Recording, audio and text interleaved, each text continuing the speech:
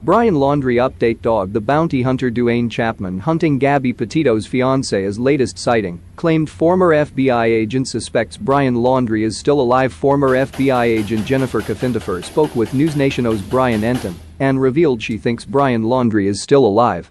When Entin asked whether Coffindaffer thinks Brian is still alive, she responded, "Yes, I still think he is. I think he's alive because I don't think someone with his personality and with everything they have done to date that they would do for somebody who is not alive. First of all, as I mentioned, they have retained an attorney to get them through this process. Number 2, I don't see the Laundries out frantically looking for their son. They are doing nothing. And their whole demeanor is not the demeanor of frantic parents concerned that their son is dead somewhere."